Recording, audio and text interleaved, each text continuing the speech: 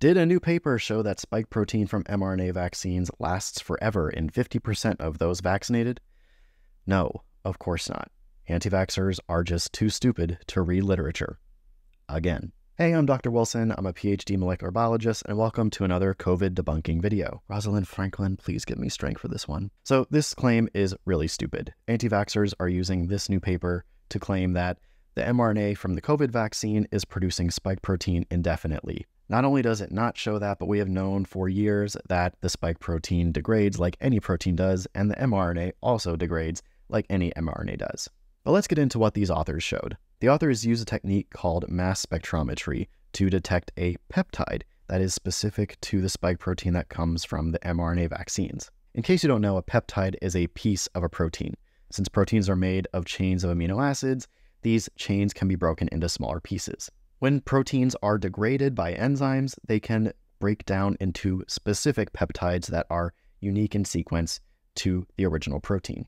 In the case of spike protein, the spike protein that comes from the mRNA vaccines has a mutation in it to make it more immunogenic, and that peptide can be detected as unique to the spike protein coming from mRNA vaccines relative to one coming from the actual virus.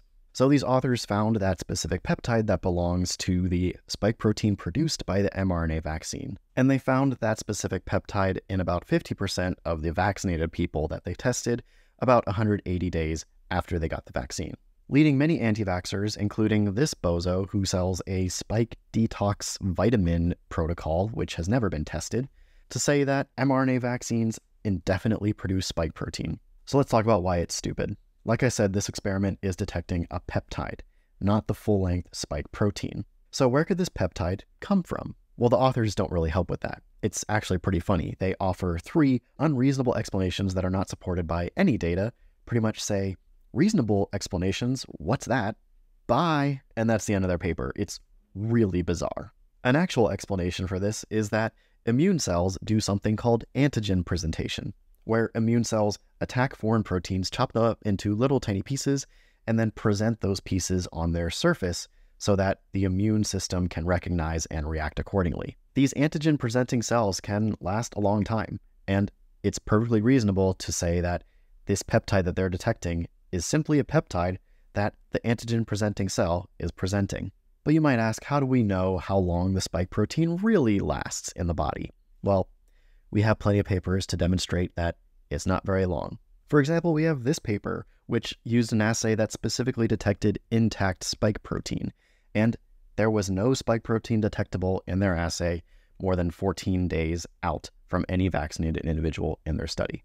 We also have what's called expression kinetics studies in rodents, where it's shown that the spike protein from the mRNA vaccine goes down to practically undetectable levels within the first 2 weeks after getting the vaccine. All of this is perfectly in line with what we know about proteins and mRNA and how they work in the body. Both proteins and mRNA go through natural degradation pathways in the body so that their components can be broken down and recycled for further metabolic activity. Some anti-vaxxers who want to sound super smart might say that the mRNA is modified with pseudouridine, so therefore it's not being broken down and it's producing spike protein indefinitely.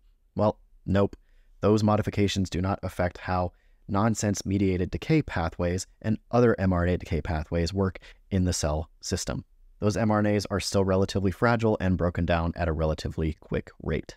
In fact, we have studies showing just that after 28 days post-vaccination with an mRNA vaccine, there is no intact mRNA left from that vaccine in the blood of the patient. All the data continues to show that these mRNA vaccines do exactly what they're intended to do, to stimulate an immune response by your immune cells, to instill immune memory in you, and then all the vaccine components are destroyed or cleared from the body within a short period of time.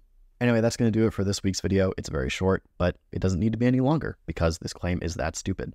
As always, all the links to all the science that I'm talking about in this video are linked in the description below so that you can read them for yourself. And don't forget to subscribe so you can join me next week where I'll be debunking some more funky stuff. See you then.